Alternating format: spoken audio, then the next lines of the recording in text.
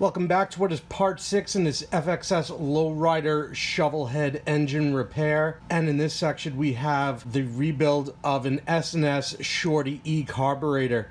I've left the filter cover here because a lot of times you'll show people the carb and they'll go, you know, what's that? But everybody instantly recognizes the cover. Everybody wants the cover on their bike. They want people to see they got the carb. I'm indifferent to this. If my bike came with a CV carburetor, I would have been fine with that too. This to me is more of a carb that would have been well suited to the drag strip and not for everyday driving. This is sort of Wisconsin's answer to the Milwaukee sewer pipe of yesteryear. But if you're just getting into carbs, I don't think there's a more simpler carb for you to get into for your Shovelhead than this thing. There's only a handful of parts to this. Very easy to work on and clean and set up. Do me a favor, hit that like button below. It helps me out a lot when you do. Subscribe button and notification will let you know when new movies come out. Link over here will take you to the first episode in the series if you want to catch up. If you don't care and you just want to know how to take apart and rebuild an S&S Shorty E carburetor, then hey, that's your prerogative too. Well, let's get started. Stuff I need include flathead screwdriver with a somewhat robust tip, 1/2-inch socket, 5/8 socket, ratchet. That's about it. Also highly recommended at a bare minimum is going to be the basic rebuild kit for this carburetor. If you have gas in your carburetor, if you pulled it out, this would be an opportune time to open up the bowl here with the 5/8. I don't believe I have any in mine at this point, but I'm just going to open it up for good practice. And we're empty. And we're nasty. Okay. Next, we're going to take off the enrichener here with the 1/2-inch. Goes right on top.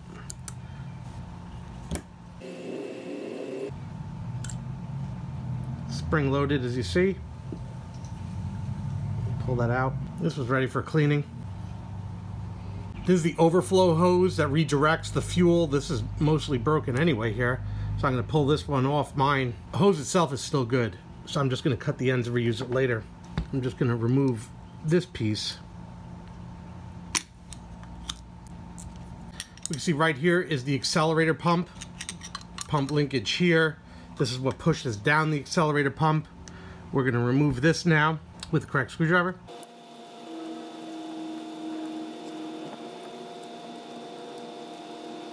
You'll note the screws are not the same size.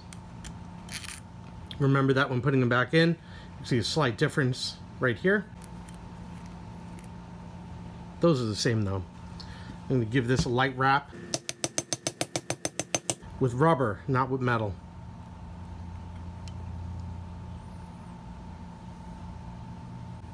This metal piece can push through the bottom, come out. This bearing came out of here, and the second bearing came out as well over here. I'll have to get a pick to get the spring out. I'm going to take this rubber seal out, and then this spring. Here we go. I'm going to need to count the turns on this needle to full seat. So I'm going to mark position on the needle here so I have a reference, and then that reference is going to be right here. It's good enough. Count them out. So here we go. There's one turn. And here's the second line for reference. So it's just under 1 1/4. So I'm going to write that down. Now it's safe to remove it. If you're worried about the marker disappearing on this carb, I got it on video, so for me it's okay. Don't write it on your carb.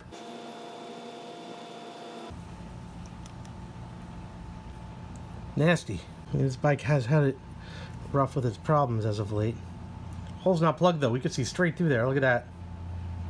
Dirty but not blocked. Gonna unscrew the bolt next. It is these screws here on the bottom.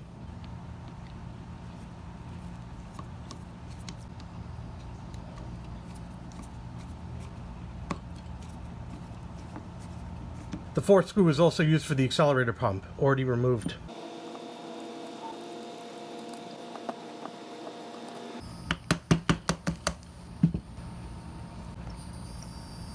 Once we can feel the seal broken, we're going to lift straight up and out. Just like that. That's good. I can see the gasket is still on there. We'll put this off to the side. This reveals some more pieces. It might be easier to remove this jet to remove this gasket below. So I'm going to do that now.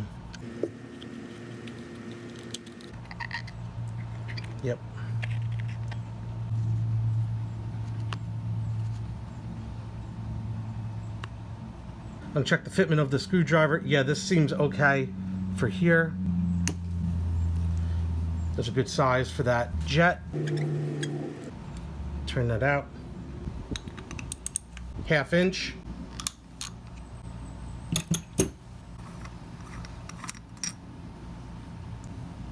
We can see straight down in there. That's cleared out. That's definitely seen better days. We'll get her fixed up.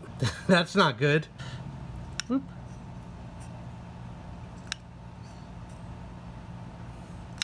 That's bad.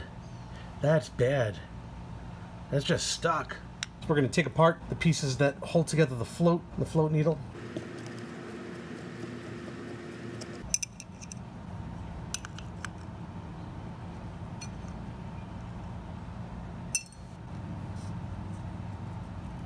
Looks like this needle has seen better days as well. Take a look at that. That'll be replaced. Also, this rod is covered with debris that'll cause it to bind. This rod will have to be polished to a shine again or replaced. So I want to point that out. The float itself appears to be in good condition. There's nothing wrong with the float per se. It's just going to be cleaned up to remove any debris on it and be put back into service. No problem at all. It'll just be inspected for the height of the fuel level and readjusted if necessary. Nothing more. We're going to take a look at that seat as well. I'm just going to remove this whole assembly from the carb. I'm going to use that 5/8 to accomplish that task. I've already loosened this to fit it in the shot, but 5/16. You see, this comes out like that. I'll be able to properly clean this and inspect this and make sure this is okay. Should be okay. I'll polish that anyway, the inside race. And then on the bowl, we got this one O-ring take off. This is pressed in, this piece, so there really is no further breakdown on this unit. This is ready for cleaning. On this unit, I have to get this rubber piece removed over here and this O-ring from here. I'll be cleaning up this face too. Remove this dust cap for the accelerator pump, and that should be, yeah, that should be about it. This is ready for cleaning too now. Got a couple of Q-tips with metal polish. I'm going to polish the inside of this race right here. Once I polish it, I can inspect it, make sure there's no gouges or anything in there that's forming. And then I'll polish where the seat is for where the rubber on the needle blocks the actual hole on the bottom.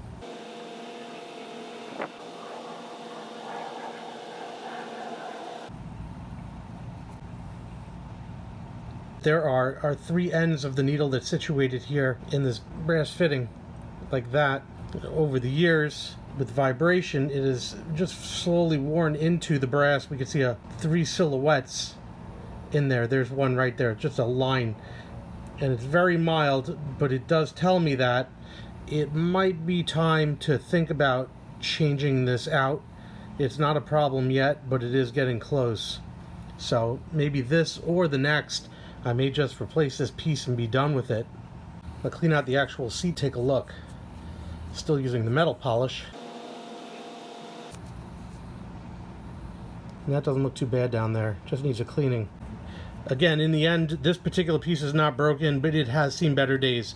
This one is about ready to be replaced just for normal wear and vibrations from the motorcycle acting upon it. This is a critical piece because as this starts to get loose, you start to have fuel overfilling in the bowl, cause all sorts of problems from your fuel system all the way through the engine. Every other component of this bike is affected by this failure. Also, another thing to consider is even if the rubber tip is in good condition, if the sides have sufficiently worn down, even when it's seated in there, there may be so much wiggle room because the metal's worn down that it's only going to get worse and cause further issues. That's something you want to look at too. When you evaluate this piece, you really want to replace them when you can. So here, this piece is shined up on the inside. We can see everything's done. The seat inside's now shined up. We're going to put this back into service. This piece is for the enrichener. I'm going to do the same thing. Polish this up, clean it up. This is another piece cleaned up, but this is no spring chicken.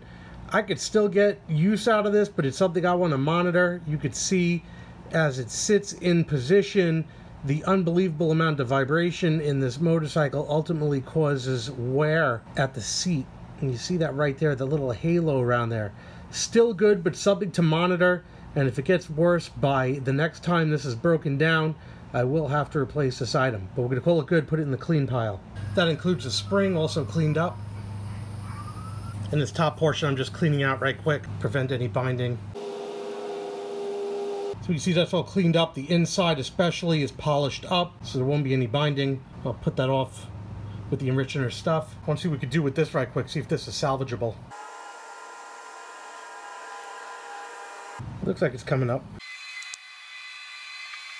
It's like 10 layers of varnish coming off this pin, and it's mostly off. I got a little bit more work to do. But you could also see how vibration digs in ever so slightly. I don't think this will be a problem though, as long as it's smooth. I'm gonna let it go. In the end, restored to working condition. I'll put that with the finished parts. If I thought it any worse, I would just replace the part, but I think this one's okay. Pull this off here, put that with the old seals, as well as this, because there's a spring under here. There it is. Pull that out. This is gonna have to be cleaned as well with the other metal pieces. But again, this is now fully stripped down, ready for cleaning. This bottom piece will have to be washed out. It catches all the sediment from the bottom of the bowl, and then I'll polish the inside of that, so just make sure there's no contaminants in there, and then clean the threads. That's about it for this. This is now cleaned out. I wanted to make sure all the contaminants were removed. A little polish on the bottom, not that anybody ever see it, but it just lets me know that this was done from far away. This is ready to go on the side under the finished stuff. Rod for the accelerator pump, clean that up right quick. Gonna clean this needle and spring now.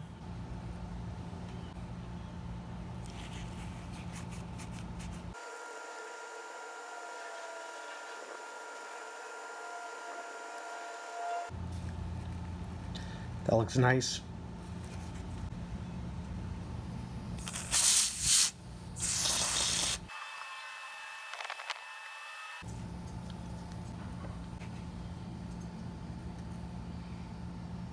Be cleaning this next, both inside and out.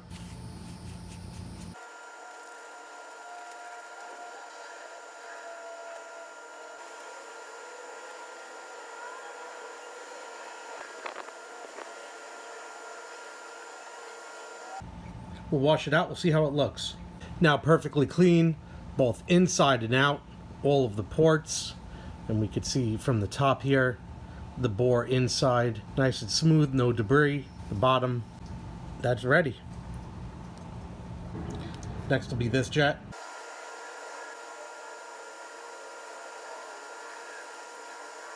Next we're going to clean this piece.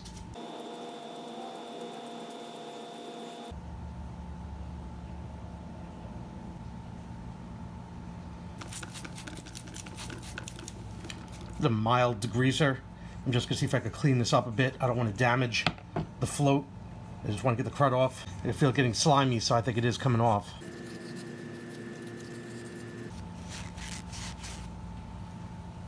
This part I'll hit with some metal polish gently. I'll give it a rinse in the sink. So I've washed it off, I'll let it air dry, put it down here, that part is done. I'm going to clean this right quick. This is the nozzle for the accelerator pump. Also paying attention right here. This is where the fuel sprays out.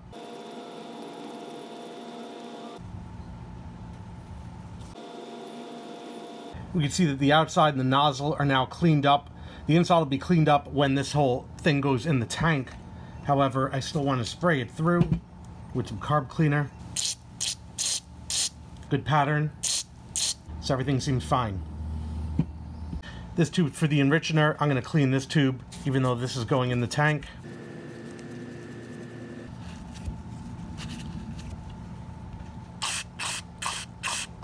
All the ports are open, flushed out. This is now ready for the tank. Nice and clean.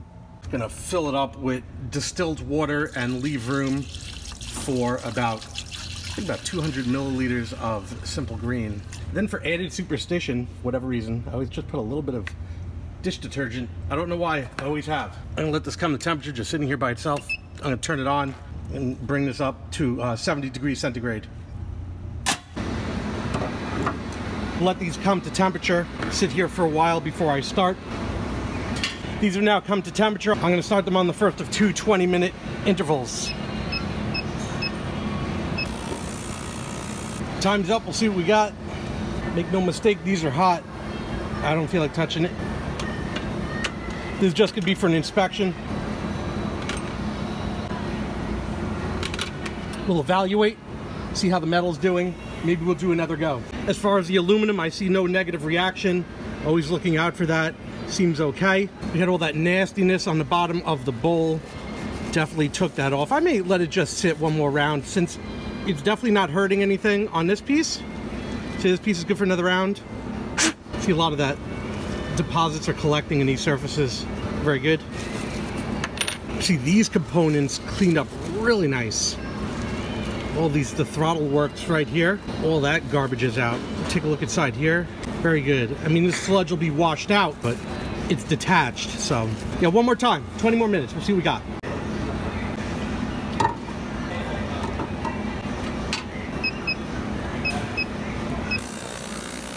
Okay, we're finished with round 2. This is going to be it. Shut off the heater. I'm going to pull these out. I'm going to let them come to room temperature before I rinse them off. I don't want to shock the metal. I'm flushing the parts in distilled water, get the remainder of the detergent out. I don't want any detergent in there. And I did wait for the parts to cool so they don't crack under stress.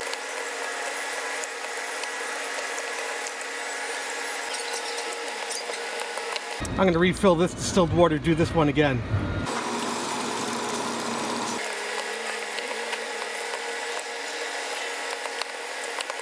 Now I'm going to blow everything out.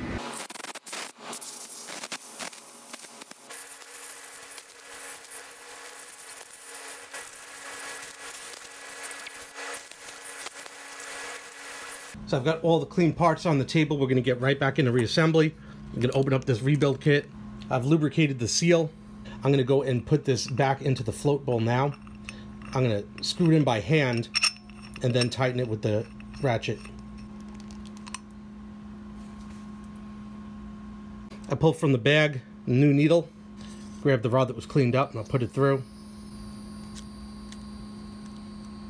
Hang the new needle on and drop it into place.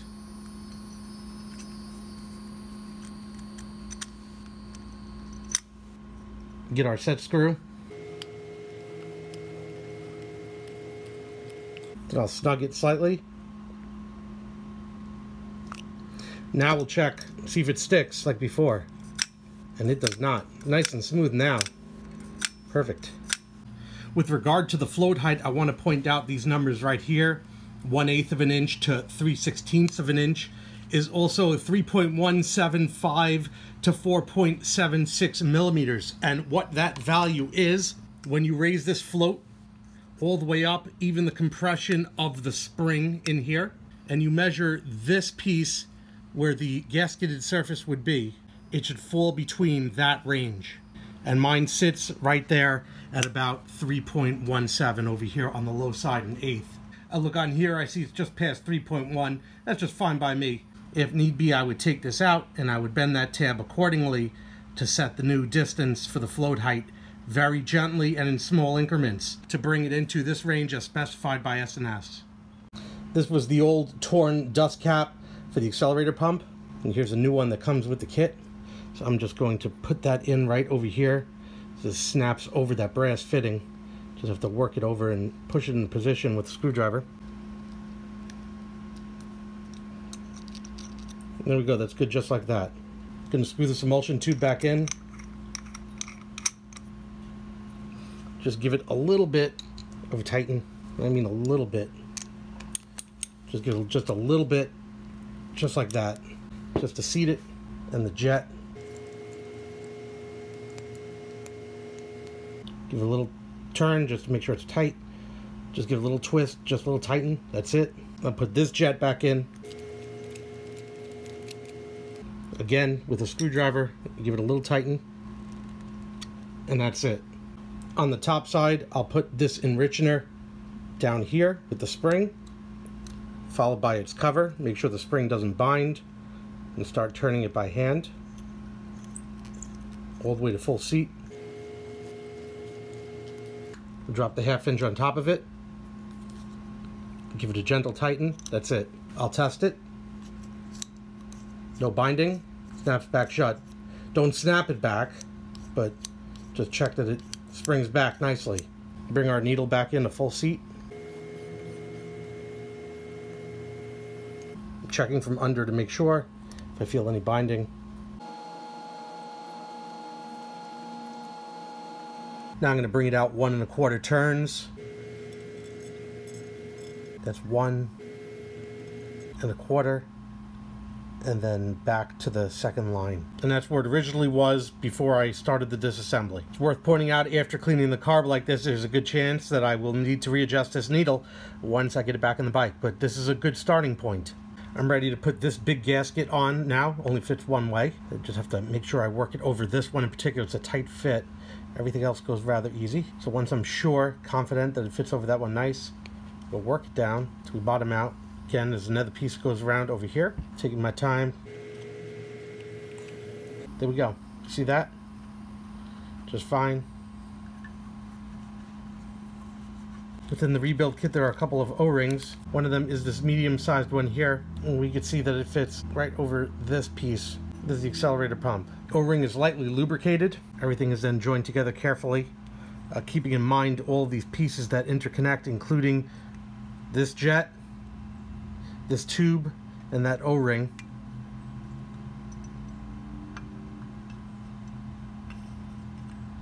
Also make sure that O-ring doesn't bind on the gasket. You see everything fits really nice. I'll hold the carb like this, and I'll put in 3 of the screws, and they don't have to be torqued down. It just needs to hold everything together. Since this is not part of the kit, I'm going to put a little bit of lubrication on this O-ring, and then I'm going to put this cap back on.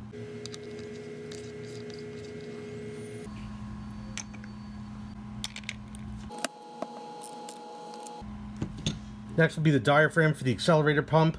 There's only one direction of the diaphragm that neatly fits within this machined area. So we could see how that would go in, like that. We would take the rod and slide it down, turning this around, make sure it came safely through the other side without poking the material that we've just replaced. There we go, through the material, butted up against the mechanism that pushes it down. The rod is now seated just about flush in there. The final pieces are contained in a package within the package to ensure they don't get lost because they're very small. We can see that. I'm going to open this up now. This is going to be the final portion of the assembly. First thing I'm going to do is drop that little spring down the hole. The spring came out of that package. The package also contains 2 bearings and 2 O-rings. I'm going to slip the bearings in now. There's one. The other one sits atop that spring like that. I've lightly lubricated the O-rings. I'll put them in place.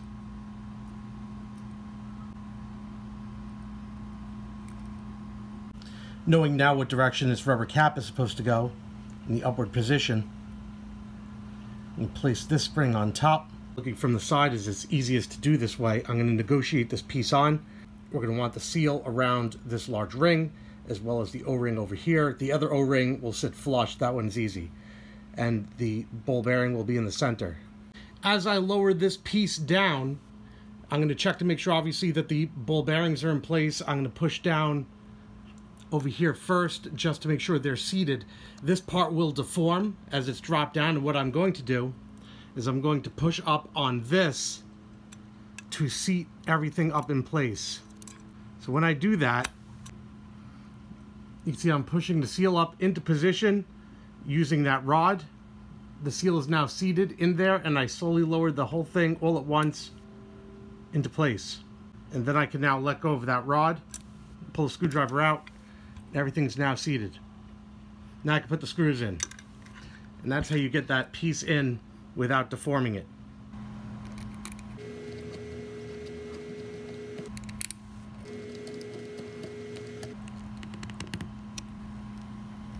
The final screw also serves as the screw to hold the bowl on, as well as this accelerator pump diaphragm piece.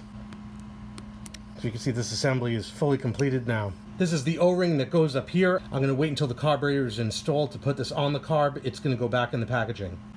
That also includes the gasket for the other side of the carb, which obviously will go in at installation time.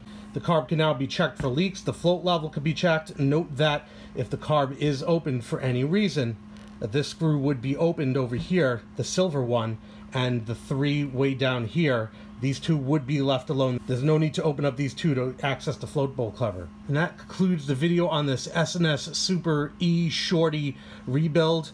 I hope you found this video enjoyable, educational, helpful. When the next video comes out on this Shovelhead repair series. I will post a link to the video up here.